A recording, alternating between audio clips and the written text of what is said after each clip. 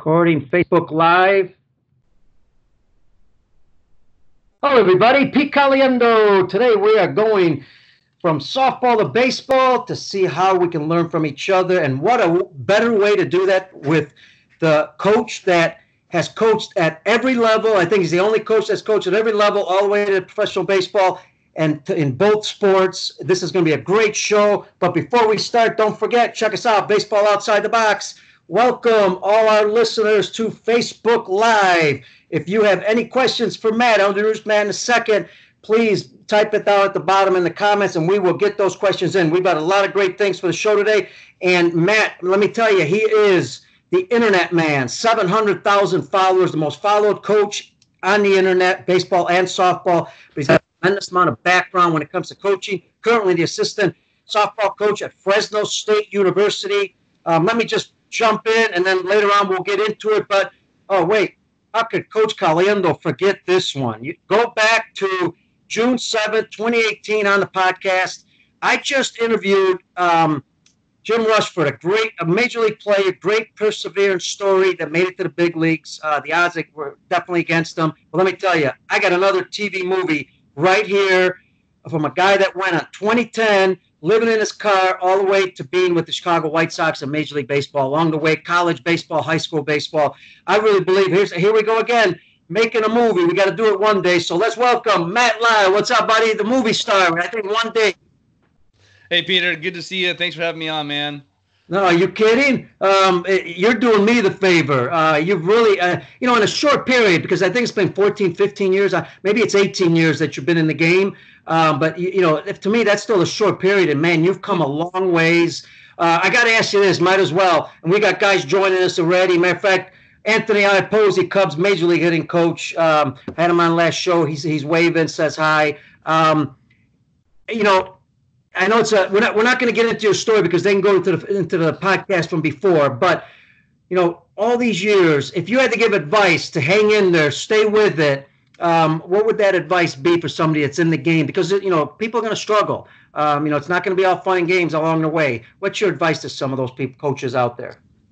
For me, it's really just about, how bad do you want it? I think that everybody I talk to says, how do I get into college coaching? How do I get into pros? And when I tell them, hey, you know what? You've got to work a full-time job, maybe work a graveyard shift, 40, 50 hours a week, plus be a dad, plus, all these other things. And on top of that, you got to find time to coach and build your thing. So I think that the actual sacrifice that it takes, most people, get eliminated right from there. So, for me, as a kid growing up, my dream was to be a Major League Baseball player. That didn't happen. I've loved this game so much. And for me, it was really about just the coaches and men and people who poured into my life and spoke into my life. And I wanted to be like those guys. And so for me, I just knew it was a calling. Like, there was no other thing for me to do. I didn't want to do anything else. I want to coach. I want to make impact. I want to make significance in people's lives. So for me, even those days, like I said, I was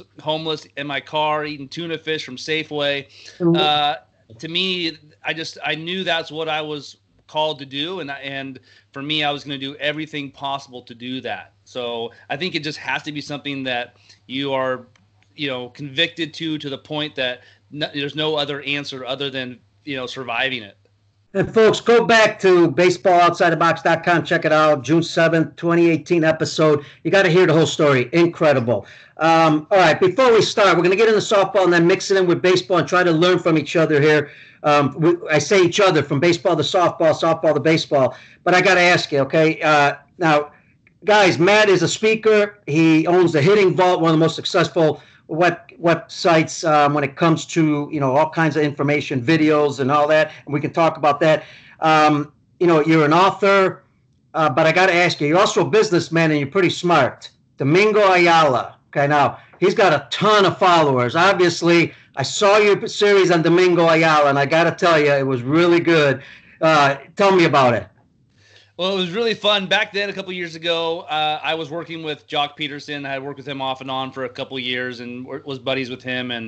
And so we just came up with this idea, and I presented it to Jock and Domingo. I said, hey, let's do this funny video where I'm working with Jock, and, you come in and we can't figure out this problem. We need Domingo to help us. And so, they kind of played off each other. It was all those guys doing it. And you can see how acting is definitely not my gift. If you watch that video at all, but it was fun to do it and make it. And just, for me, the one thing, my grandfather coached for 38 years in college, and the thing that I always took from him was that coaching should be about fun. And so for me, anytime I can get a project that's related to coaching baseball, it's fun. I'm always trying to make, fun things to do with it. So that was just a fun thing that we got to do. And I'm glad we got to do that. Absolutely. Did you pick up the baseballs and did you pay that invoice? That's what I want to know. Yeah, what's funny is that was all ad-libbed. That wasn't scripted at all. So it definitely, we were genuinely laughing. I gotta find some outtakes from that videos because Domingo literally ad-libbed that whole thing. So we were just kind of trying to play off of him a little bit, and it definitely was cracking me up. Well, you got to have fun in this game because sometimes we get a little too serious and talk about ad-lib. That's what we're going to be doing here. We ad-lib. We have some idea where we want to go, but we're going to play out the questions. And here's where we really want to start.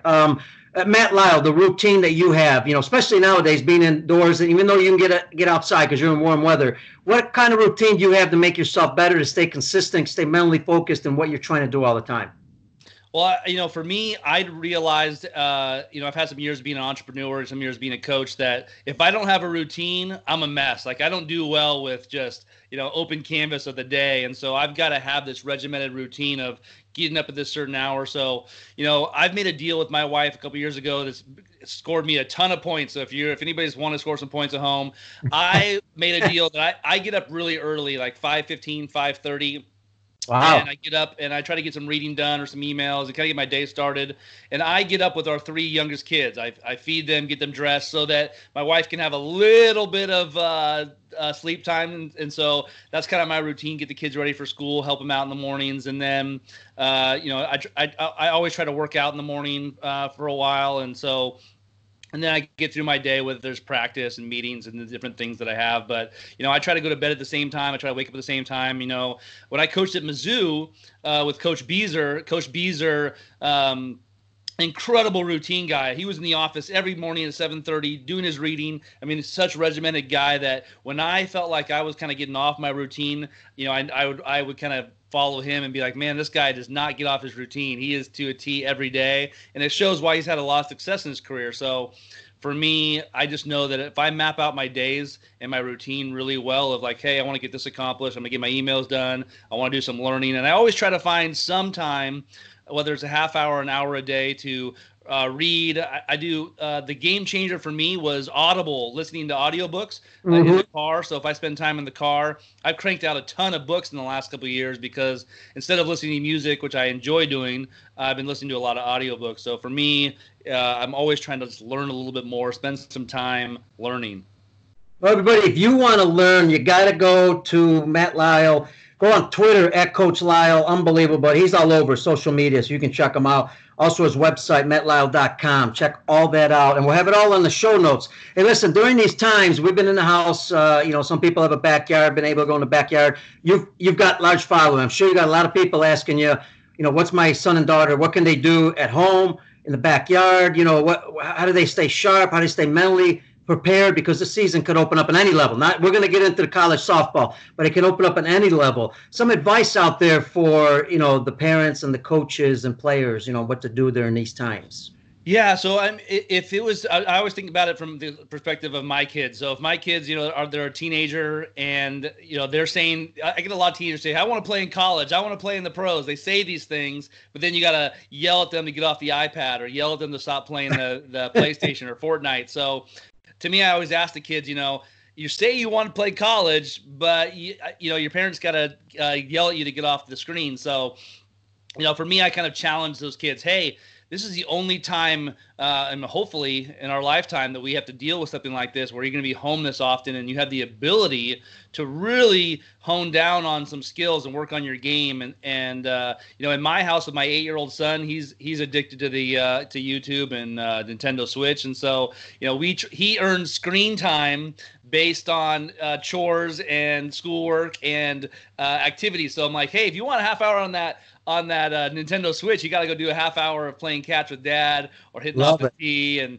And I definitely wish that he would be self-motivated in some of that. But like you said, for a lot of young kids, Nintendo Switch and YouTube is going to take precedence over some of that stuff. So you got to get creative with getting them out there. But for me, I would just encourage kids, teenagers, and parents that this is a great time to take a break from the hustle and bustle of playing 150 travel ball games or high school games and this crazy schedule. And I think a lot of players, they want to work on something, whether it's pitch development, their swing, and they always say like, "Oh, I'm gonna do it in the off season. I'm gonna do it in the off season. I'm gonna do it," and then they put it off.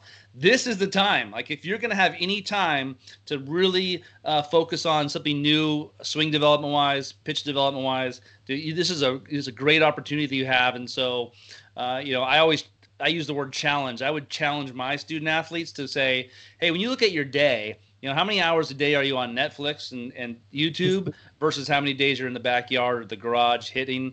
And I think when players actually look at what they're doing, it's different. Whereas you and I and a lot of our generation, I spent days throwing the tennis ball on a little line against a garage door or the front door and play wiffle ball in the backyard until my mom had to force me to come inside. That's what we did all day long. I'm the oldest of 7 kids, and so me and my brothers would play wiffle ball in the front yard, backyard, two-hand football every day. And it's a different America right now, and so I just think that if we can find some fun ways, wiffle ball games with dad in the backyard, with mom in the backyard, to me, that'd be the best way to get them out there and working on it. Man, I know you're just, one of your specialties obviously is being a hitting coach, but you're an all-over coach. You could coach at any level, anywhere, anytime.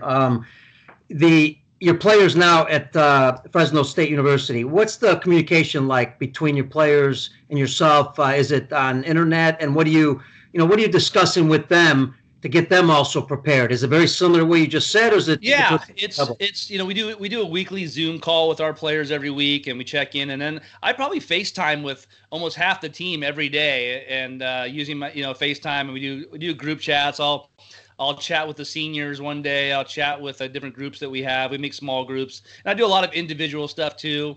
I think for college athletes right now, you've got to really be careful because they worked all year long. They worked all fall, all spring to play these 55 games, and they got ripped away from them halfway through. And it's hard to be the coach to say, hey, you got all this ripped away from you. Now go in the backyard and work on your swing. And so I'm trying to have a little bit of grace. And during this time for me as a coach, I'm spending most of my time talking to them, just building a relationship because, as a coach in the regular season in the fall, we're with these players all day long and we get to know them the best we can, but we don't get a lot of opportunities like this where the world stops and we can spend. So, we've been talking about, there's different shows, the Tiger King and all the different shows that are watching and getting to know them more about their families and stuff like that. So for me, it's probably been more about relationship building with the student athletes than it is about hitting. But I think at the end of the day, as a coach knows, the team culture and the type of relationship and trust you build with your athletes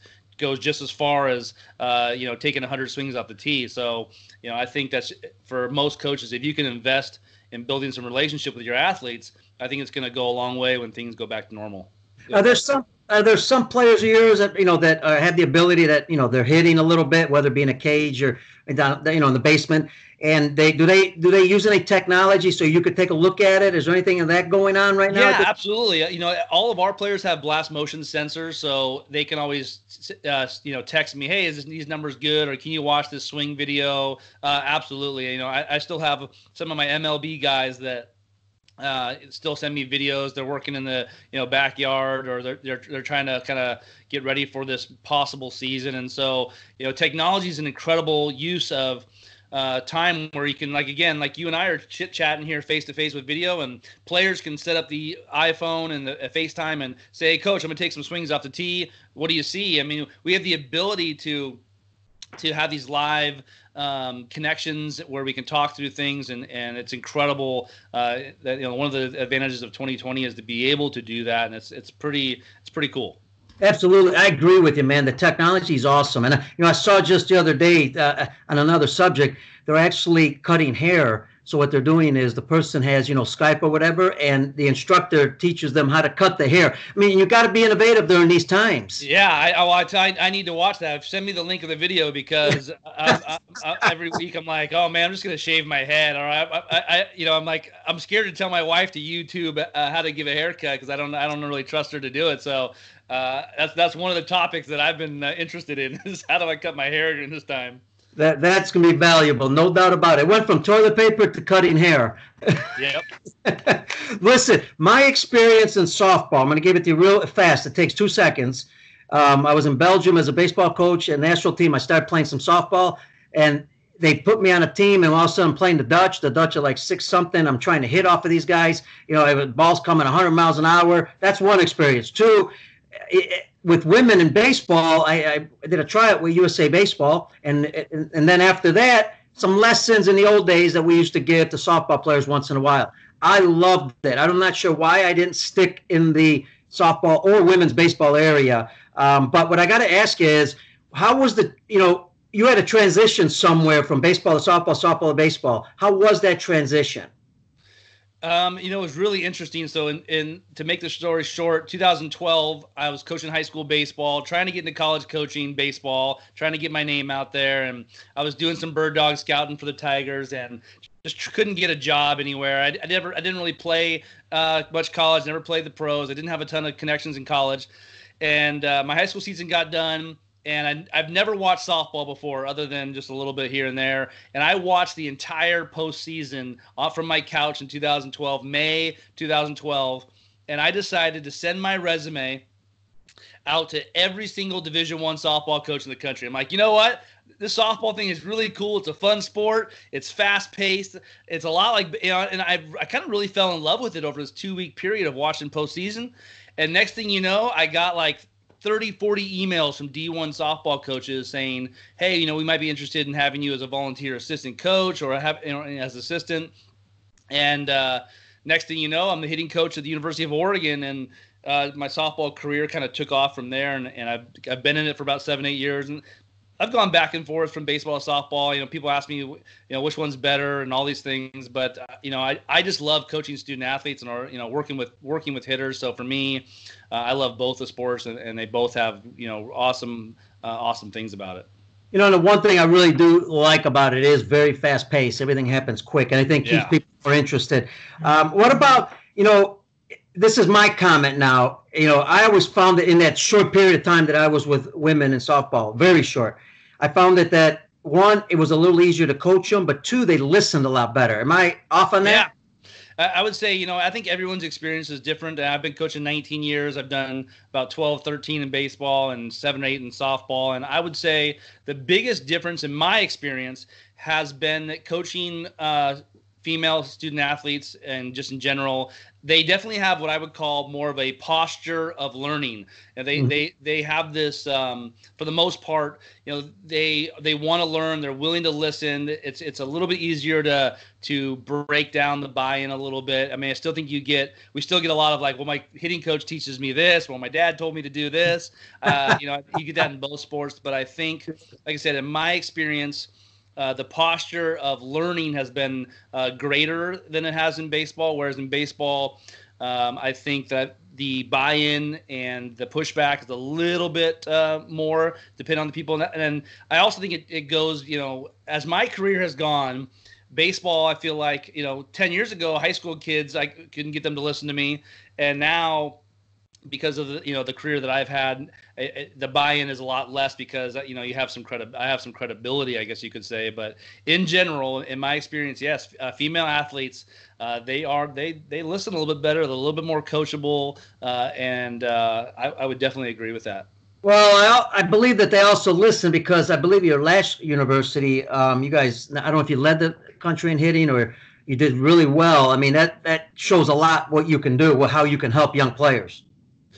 Yeah, the University of South Carolina, I think we led the SEC in like every category, offensive category for conference play. And I think that, the thing about softball that I really, really enjoy is that they have, the ceiling of most softball players is much higher than where they're at right then and there. At least, like I said, in all the years I've been. And so they have the ability to make these huge jumps where a lot of Division I baseball players and MLB guys I've worked with, they're not their ceiling is not that much higher than where they're at. They some of them have a bigger ceiling, but in softball, I have seen players that have been overlooked by many coaches, or maybe they haven't had a great year the year before.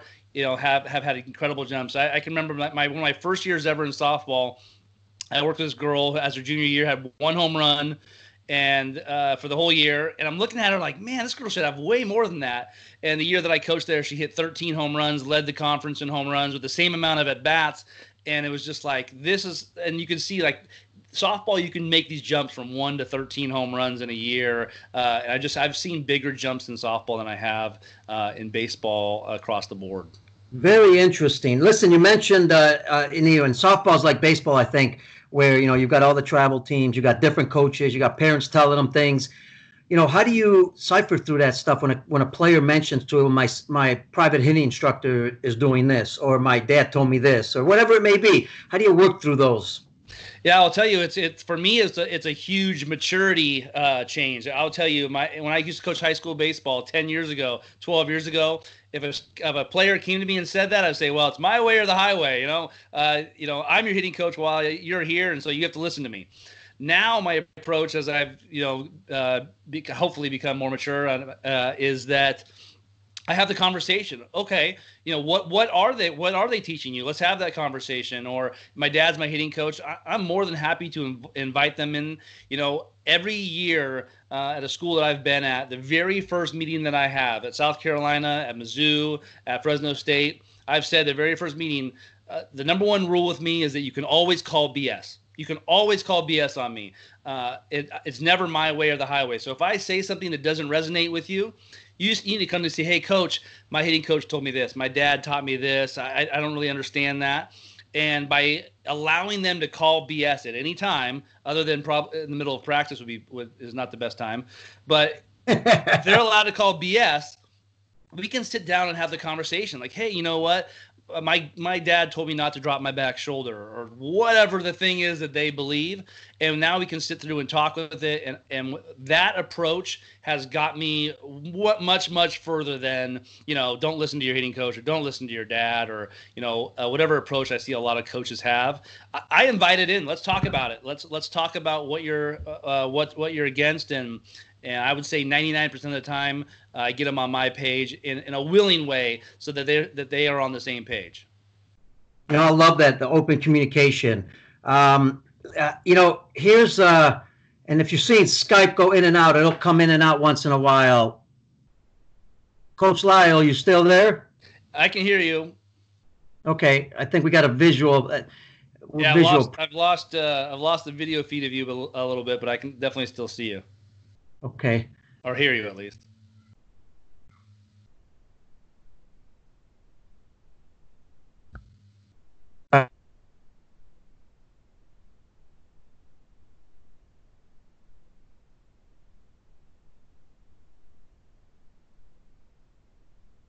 You still there?